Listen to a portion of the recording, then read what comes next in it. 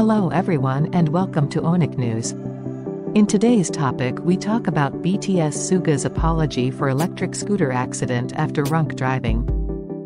This channel provides you with the latest K-pop and Korean related news every day, so make sure to hit the subscribe button for the latest news and trends.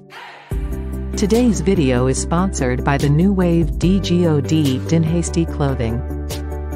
Grab their free shirts giveaway by following them on Instagram at Din Hasty Clothing and comment which shirt you like. So let's get it started. BTS member Sugga under investigation for riding electric scooter while intoxicated.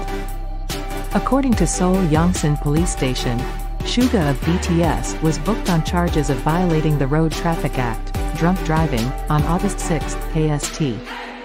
Sugga was found after falling while riding an electric scooter on a street in Hanam-dong, and a breathalyzer test revealed that his blood alcohol concentration was at a level warranting license cancellation.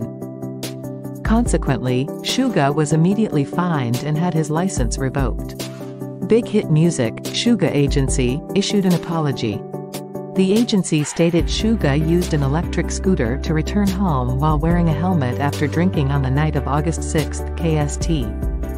After traveling about 500 meters, he fell while parking the scooter, and a breathalyzer test conducted by nearby police resulted in a fine and the revocation of his license. There were no injuries or property damage caused by the incident, and Sugga was escorted home by the police. The agency added, "We apologize for the disappointment caused by our artist's inappropriate behavior. Sugga will accept any disciplinary action from his workplace as a social service agent for causing public concern."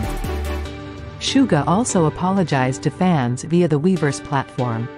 He explained, "After drinking at a dinner last night, I rode an electric scooter to return home. I failed to recognize the danger and illegality of using an electric scooter while intoxicated and violated the Road Traffic Act. Although no one was harmed and no property was damaged, I take full responsibility for my actions and sincerely apologize to everyone." There is concern about whether this incident will affect Sugga's service as a social service agent, such as extending his service days or facing additional disciplinary measures.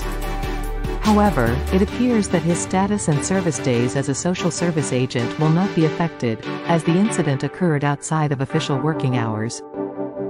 A Military Manpower Administration official told disciplinary actions are taken for negligence during working hours, but incidents outside of working hours are subject to general criminal law. According to the Military Manpower Administration's regulations on prohibited activities and penalties for social service agents, actions such as drinking, gambling, indecency, or other breaches of discipline during working hours result in an extension of service by 5 days for each warning. However, this applies only to incidents that occur during working hours. What do you think about it? Please let us know in the comments. This video was sponsored by DGOD Din Hasty Clothing. Don't forget to grab your free shirt by following them on Instagram at Din Hasty Clothing and comment which shirt you like. Subscribe to our channel and get the latest K-pop and Korean related news every day. Thank you for watching and have a wonderful day.